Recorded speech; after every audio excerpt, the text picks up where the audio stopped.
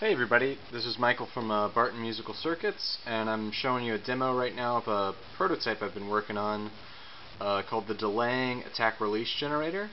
Basically what this is, it's a voltage controlled attack release with a built-in delay.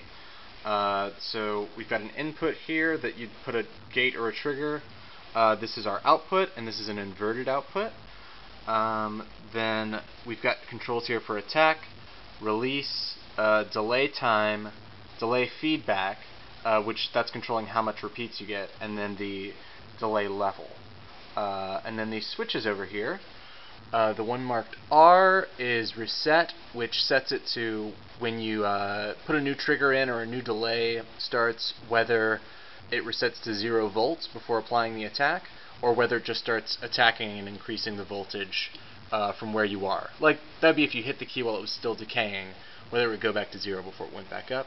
And then the one marked G, that's turning gates on or off. When this is switched up, it'll treat everything like a trigger.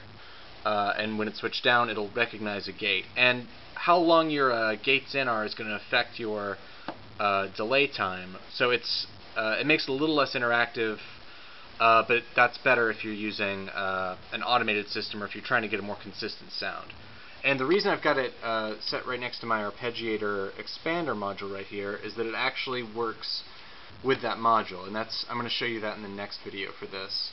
But I'm just going to play it for you real quick. I'm using my Poly 800 to a MIDI to CV converter, and that's what's controlling that. And the regular output is going to a VCA, and the inverted output is going to the exponential CV in on a oscillator.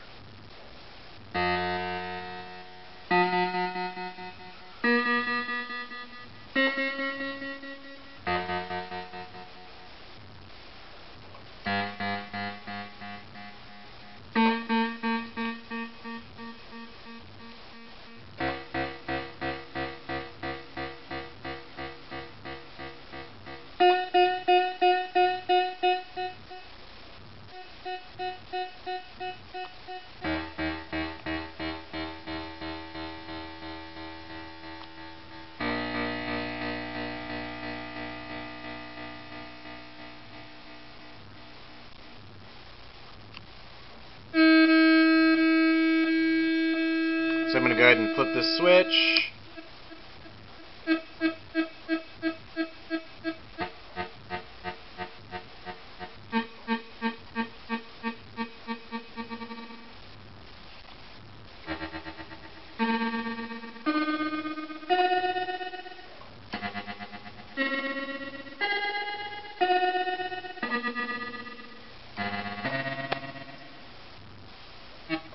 And my battery's about to die.